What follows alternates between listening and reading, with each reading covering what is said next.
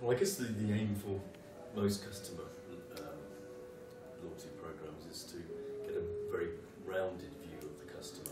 So you don't want to look at particularly one aspect, because then you might miss out something that's actually much more important.